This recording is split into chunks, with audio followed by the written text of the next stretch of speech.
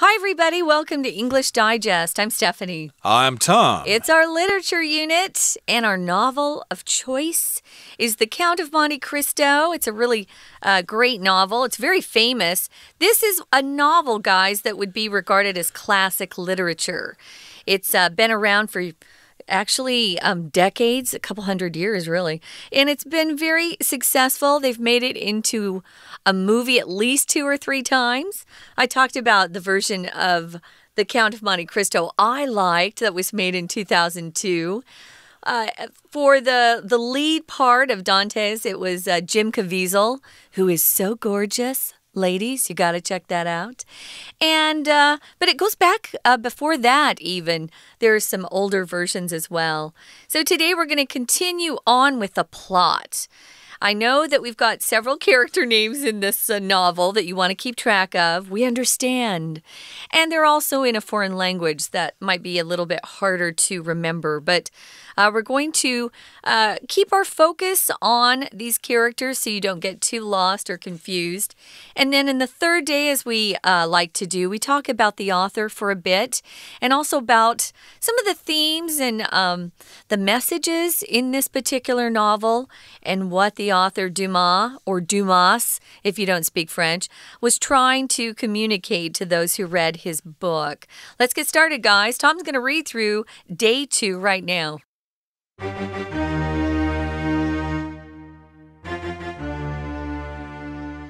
Years later, the Count arrives in Paris. His vast wealth makes a great impression and allows Monte Cristo to acquaint himself with his enemies.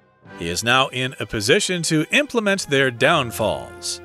First, he exposes Fernand's past. Fernand betrayed those he served in return for the money to buy his way into high society and conceal his origins as a fisherman.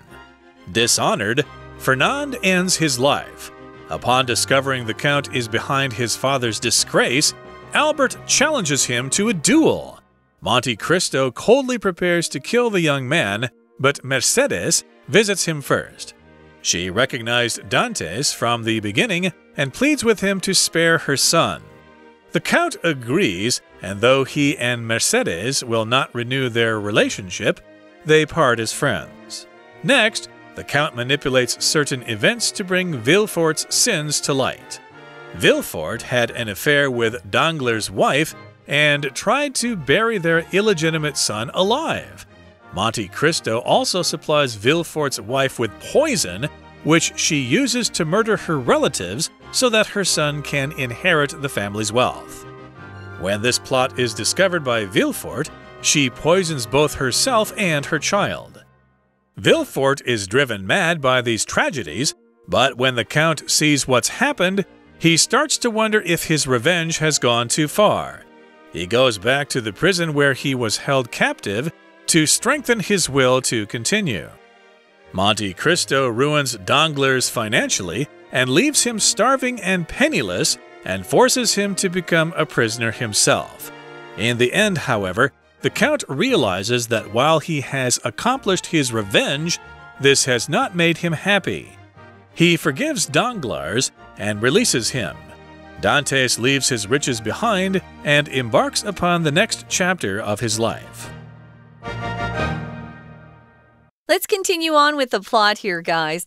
So at this point, we know that Dantes, who has found the treasure on the island called Monte Cristo, he's become fabulously wealthy. He's unrecognizable now after 14 years of being in prison. And it was tough in prison. But you know what? After 14 years, a lot of people's faces will change too. I have some friends and I think, wow, you look so different now. So he doesn't look the same, so he's able to hide his identity. He's disguised himself. And now he's arrived in Paris as a count. So he's wealthy, he's handsome, and he's ready to get revenge. Right, and remember, he's in disguise, so these people initially don't recognize him. So again, his vast wealth makes a great impression on the people there, and then he begins to acquaint himself with those people that he hates. And here we've got the verb to acquaint yourself with someone. It's actually more of a phrase. We almost always use this in this phrasal construction here, to acquaint yourself with something. If you're new at a company, for example, your trainer might say, yes, you need to acquaint yourself with our company's policies. For example, you need to become familiar with them. You need to know about them. So he tries to acquaint himself with his enemies. He wants to meet them and talk to them and find out what they're doing and where they work, where they live, and stuff like that. Now remember, this Monte Cristo is a new person to these people, but he's actually reacquainting himself with his enemies and not just acquainting himself. He already knows his enemies, of course, but since he's playing a new character, he's pretending to be someone else, we're going to say he's acquainting himself with his enemies. So he's now in a position to implement their downfalls. When you talked about someone's downfall, just means they've lost their power, maybe they've lost their job, their status. Everything bad has happened to them. So at one point, they were probably quite wealthy or had a high status in society, but after their downfall, they really were kind of sad. And we know that after you lose your money and prestige in today's world, some of those old friends of yours, they just don't want to hang out with you anymore once you're not quite as wealthy or famous. Those are not true friends. Indeed. So again, he's in a position to bring about their downfalls. He's going to cause them to fall from grace. He's going to make them suffer, basically. Yeah. And first, he exposes Fernand's past, okay? That's what he wants to do. Fernand is his first target, his first victim. He exposes his past. He tells people about what Fernand did in the past, and Fernand betrayed those he served in return for the money to buy his way into high society and conceal his origins as a fisherman. So again, he betrayed people. If you betray people, basically you stab them in the back. They did something nice for you, but then later you do something bad to them. You're supposed to be nice to them because they did something nice to you before, but instead you destroy them. You treat them badly. That's what betrayed means here. If you have an affair with somebody outside your marriage, you are betraying your spouse.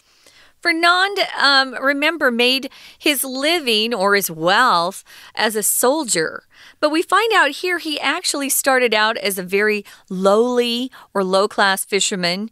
He, back then, at least, you could be in pretty high society if you were in the military, if you're one of the military leaders especially.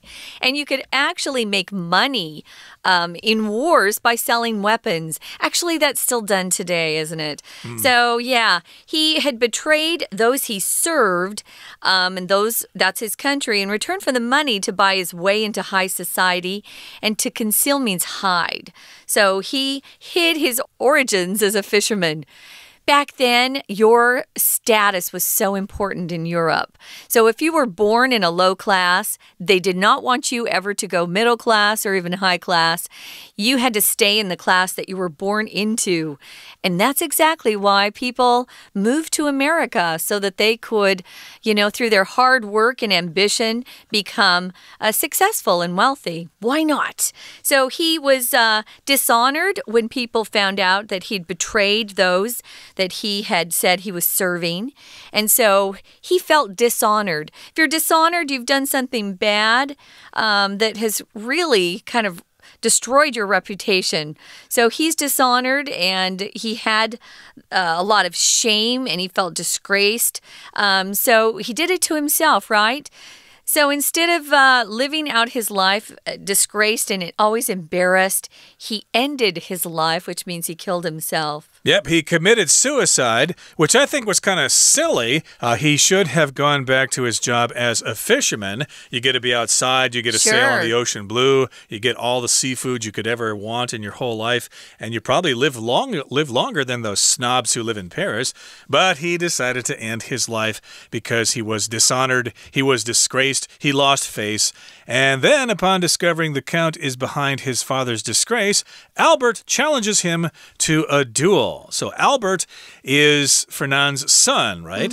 He so is. Albert, of course, is pretty angry that let's see, who's this guy? The Count. Okay, well, I'll just call him the Count for now. He's angry that the Count caused his father's death, so he wants revenge, and he challenges him to a duel, which is a sort of competition. They hold guns, and they are back-to-back, and then they maybe take 10 steps or something, and then they turn around and try to shoot each other. I think one of the world's most famous duels was between Alexander Hamilton and the Burr guy. I can't remember his first name, but that was in American history. I think it's Raymond Burr. That's it, Raymond Burr. There you that's go. right. And yes, Alexander Hamilton, of course, lost that duel. I'm sure that's covered in that Broadway play, Alexander Hamilton. Hamilton, a musical, yeah.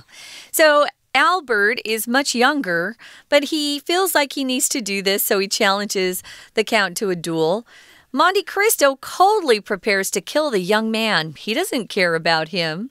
But his former fiancée, Mercedes, visits the Count first. And she recognized Dantes from the beginning. If you do see the movie I was talking about, and I think it's streaming online somewhere, you'll see that she recognizes Dantes because when he's thinking, he plays with his hair. His finger is in his hair, twirls a curl or two, and he does that after he comes back as the Count, and she recognizes that gesture and realizes, oh my goodness, they told me he was dead and he's still alive. So she recognized him from the beginning when he comes back to Paris, and she pleads with him to spare her son. To spare someone in this situation just means do not kill them or do not hurt them. Have mercy on her son. And thankfully, he's not such a terrible person that he says, forget it, I'm killing that teenage jerk. He ends up going, okay. He does spare the son. I think he's lost his love entirely for this lady. He feels like she should have known that something was wrong. She married Fernand way too fast after he supposedly died. She was told he was dead, but he wasn't. So spare here is being used as a verb. Just means to stop yourself from killing someone or injuring someone or upsetting someone. But you guys know spare as an adjective and noun, right? A spare tire, extra. Something extra would be spare. Spare change, that's different. Here, we're actually using it as a verb, just meaning to stop yourself or restrain yourself from killing or hurting someone. And the Count agrees, and though he and Mercedes will not renew their relationship, they part as friends. If you renew something, you start something again. If you check out a book from the library and you want to keep reading it, you can renew that book. You can extend the time, you can keep the book. Or if you're a member of an exercise gym, for example, and you want to keep exercising until next year, so you renew your membership, and they decided not to continue the relationship, so they part as friends. And that seems logical because she did prove to be kind of impulsive there when she married that other guy. So if I were the Count here, I would say, yeah, she's no good, even though she's good at detecting the way he fondled his own hair. Okay, that brings us to the end of the first part of our lesson. Let's take a break and listen to our Chinese teacher. 听众朋友大家好，我是安娜。我们昨天谈到了《基督山恩仇记》的主角 Dantes， 他要开始展开他的复仇咯。好，今天这个文章啊，一开始就谈到了经过好多年之后呢，伯爵啊，他后来成为基督山伯爵嘛 you know， 好，来到了巴黎。那么他现在很有钱哦，他的财富已经大到让人可以留下很深刻的印象，而且也让他结识他的敌人。所以现在的基督山伯爵，也就是我们的主角 Dantes， 已经处于可以让敌人垮台的地步。好，我们来看一下第一段，在第二句当中 and 之后这个 allow， 因为我们中文常都被允许的意思，其实它也有使人如何如何 allow someone to do something。那么要特别注意一下它的用法 allow someone to do something， 因为这个大考至少我看过去10几年的考题，已经考过至少2次以上了。好，所以这个要特别注意它的用法。好，那他到底怎么做呢？首先他揭穿了 Fernand 的过去。Fernand 到底做什么事啊？ Fernand 因为背叛了他服役的长官，换得金钱，让他自己可以买通进入上流社会，而且还隐藏他自己渔民的身份。好，我们看一下第二段第2句的地方出现一个关系子句，先行词是 those， 那些人，后面的关系子句 he served 只有2个字哦，省略的关系词 who 省略的。那因为我们知道 Fernand 后来是从军致富嘛，所以在这里的 serve 其实就是服役的意思。好，那么又隐藏他的渔民身份啊，然后又背叛长官啊，换得金钱，所以他觉得很羞愧，居然自己结束自己的生命。我们看一下第3句这个地方也是个分词构句哦，它原本的句子应该是 Because Fernand is dishonored， 逗点 he ends his life。如果我们把连接词 because 删掉， Fernand 就是逗点之后的主词，所以 Fernand 也删掉，剩下的 be 动词直接变成 being。 不过因为 be 动词它是一种功能性的动词，本身没有意义，所以既然句子要简化的话，通常也会直接删掉。好，这个分词构句特别注意哦。不过后面呢，我们看到文意上是一发现伯爵就是父亲不光彩事迹的背后的人， Albert 就向他提出了决斗。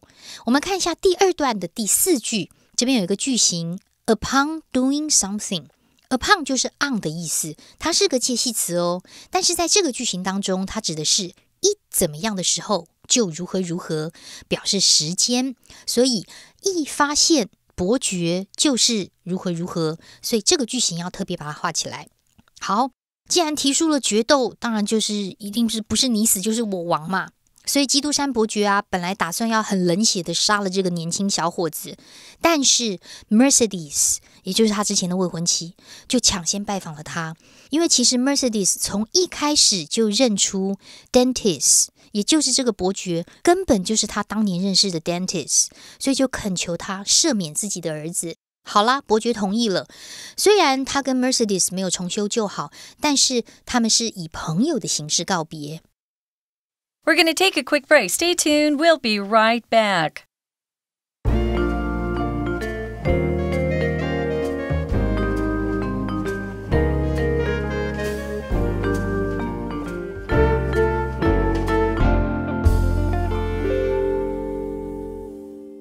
Welcome back, guys. We are going to dive in to the 3rd paragraph here. When we left you, we had just seen the Count be talked into sparing Albert's life. So we know that he didn't go ahead and kill Albert in the duel that Albert challenged him to, but that he still didn't want to renew his friendship or relationship, his romantic relationship with Mercedes.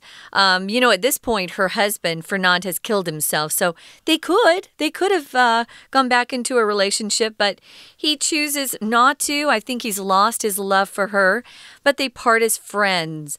So this is moving on to the 3rd paragraph. It says here, next, the Count manipulates certain events to bring Villefort's sins to light. If you bring something to light, it just means something has been unknown or hidden or concealed, and suddenly people can see what's going on, or maybe something is understood better. Because somebody has actually explained something a little better. But he manipulates, which means he does certain things, which maybe, he's not actually honest when he does it, when he's manipulating things, but he sets things up so that people realize that Villefort has some sins they didn't know about before. So he suddenly exposes Villefort's sins. That's what we could say here. Wow, this looks like a good book to read if you're, living your life and you want revenge on someone or you want to improve your position in a company. You might want to manipulate certain situations, set up a meeting between people so that a certain person's dark side is exposed and then you can take advantage of it. What are you encouraging people to do here, Tom? Yeah, I shouldn't be saying that kind of stuff, but it is a dog-eat-dog world out there sometimes. No, the whole point of the book is don't go out for revenge. You'll just waste your life and you won't be happy. Oh, my goodness. Well, it could happen that way, but he does kind of control these events. He manipulates them so that Villefort's sins will come to light, so that they will be revealed. And Villefort had an affair with Danglars' wife and tried to bury their illegitimate son alive. Terrible. That's a bad boy. He committed adultery there, having an affair with someone's wife, and then he tried to kill a kid. He tried to bury that kid alive. And, of course, this is an illegitimate son, which means a child born from someone who's not married. And that doesn't really turn heads nowadays, but back in France during the day, that was something you did not want to do. Oh, yeah, that was really a no-no. So Monte Cristo, he goes to Villefort's wife. She knows now what's going on. And he supplies the wife, who's probably so angry and so upset that her husband has had an affair and then tried to kill the illegitimate child. Monte Cristo gives her some poison. Oh, how convenient. So the poison is something she's supposed to use to murder her relatives so that her son can inherit the family's wealth. She doesn't sound like such a great soul either. She's kind of a bad lady too. So she's going to use the poison. If you drink poison, if it doesn't kill you, at least it can make you very sick. So she uses it to murder her relatives just so that her son can inherit that money because, boy, people do crazy things for money. That's still true even today. A lot of people will murder for money. To inherit means when someone dies, that person leaves their wealth, their property, any sort of possessions they have to you, which you will then own or take care of. But someone has to die first for you to inherit something. Yeah, I hear stories about this kind of thing all the time when somebody's parents die. Is the son going to get the house or is the other son going to get the house or something? These are arguments over who gets to inherit the family's wealth. And, of course, this involves Villefort. And when this plot is discovered by Villefort, well, she decides to poison both herself and her child. So she's committing suicide and she's also killing her child, which is not a nice thing to do. You're not supposed to kill your kids. They're supposed to be innocent and all this kind of stuff. And Villefort is driven mad by these tragedies. I would be too if my child were to be killed like that. So he's going insane. He's going mad. But when the Count sees what's happened, well, he starts to have a conscience, as we say. He starts to wonder if his revenge has gone too far. Yes, I wanted to have revenge, but now all these people are suffering because of that. Maybe I've gone too far. Maybe I've done too much. You think? Well, he goes back to prison. I think he wants to go back to the prison where he was held captive just to sort of, straighten out his life, get his thoughts, in order, because right now things are out of control when he's been trying to get his revenge. So he was held captive in the prison earlier. Captive just means a person is imprisoned, they're confined, they can't escape from something. So you can also be held captive by something that's really interesting or entertaining to watch. But here we're actually talking about someone who is imprisoned. And he goes back to this prison to strengthen his will to continue. Yeah, I guess his conscience was saying, I got to stop. This is enough. But then he goes back to the prison, just to kind of strengthen his will to continue, I guess, getting revenge or maybe continue on with his life. To strengthen just means to make something stronger. We'll often take a word like length or strength and add an en and it turns into a verb to give more strength to make something stronger. So that's what he does. He goes back to that prison where he probably had a little bit of peace, probably when he had his long talks with the priest, at least. Yeah. Father Faria, I guess, would be his name. But, I think what he's doing here is going back to the prison in order to become a bad guy again. He's getting too soft, and he hasn't completed his revenge, so he needs to go back to the prison to remind himself of the terrible things that other people did to him. Okay. And so that will strengthen his will to go back and ruin some more people. And that's what happens in the next paragraph here. Monte Cristo ruins Danglars financially and leaves him starving and penniless and forces him to become a prisoner himself. Financially just means in terms of money, so he ruins him financially. He figures out a way for Danglars to lose all his money and start going in debt. So he's starving, he's penniless, and then he, of course, probably starts stealing things and gets arrested and becomes a prisoner himself. Well, he realizes, this is the count, he realizes that he has accomplished his revenge, but it sure hasn't made him happy.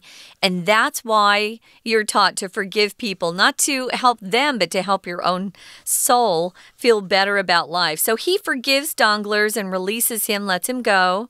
And Dantes leaves his riches behind. Wow. He doesn't even take his wealth with him.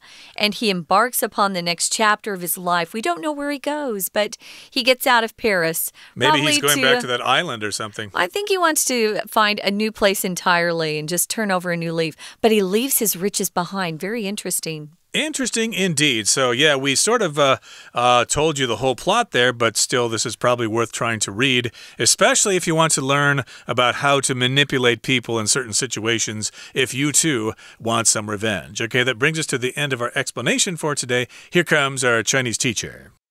接着伯爵还做些什么事呢？接着他操控了一些事情，然后公开了 Villefort 的罪行。还记得那个 Villefort 是法官吧？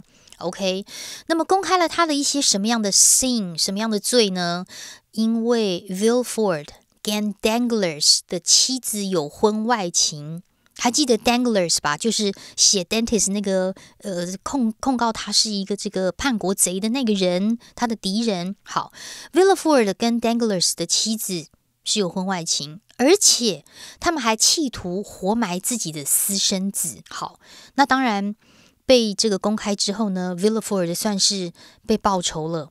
除此之外，基督山伯爵还提供 Villefort 的妻子毒药，为什么呢？因为要用这个毒药来毒死他的亲戚，好让他的儿子可以继承家中的财产。我们要看一下这一段第三句哦。第三句因为带了一个关系子句，还蛮长的。先行词是 poison 毒药 ，poison 之后从汇取到结尾的地方是补充性的。非限定用法的关系子句，这个汇取指的就是毒药咯。毒药后面 she Villefort 他的妻子就用来谋杀了亲戚，中间 so that 可以框起来连接词表示目的，这样一来他的儿子就可以继承财产。好，所以当这个计谋被 Villefort 发现之后，他的妻子就把自己跟他儿子给毒死了。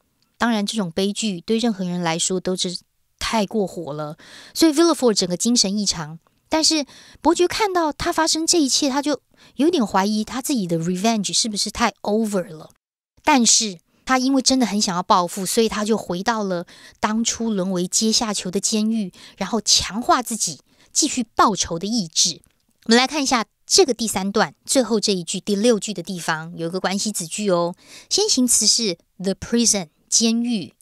那么关系子句从 where 到句尾的地方可以左右括号起来，关系词是 where， 在监狱当中 he was held captive， 他当时是一个囚徒，所以在这个监狱当中他要强化他自己的 will 意志才能够报复下去。好，那么到最后呢真的报复成功了，基督山伯爵在金钱上摧毁了 Danglars， 让他挨饿，身无分文，又逼着他成为狱囚。不过到最后，他突然领悟到，虽然自己实现了复仇，但是却没有办法让他觉得很开心。我们来看一下最后这一段的第2句，第2句当中有一个 while 根据文意在这里是 although 虽然的意思。虽然复仇，但是没有很开心，所以最后呢，他原谅了 Danglers， 释放他，并且抛下财富，然后展开自己人生的下个篇章。我们明天会针对这个大作品《基督山恩仇记》再做一些文学性的讨论。我是安娜，我们明天见喽。That's it for today, everybody, but please join us again next time when we talk about the author and some themes and ideas in our featured work of literature for the month of April, The Count of Monte Cristo. We look forward to seeing you then. From all of us here at English Digest, I'm Tom. I'm Stephanie. Goodbye. See ya.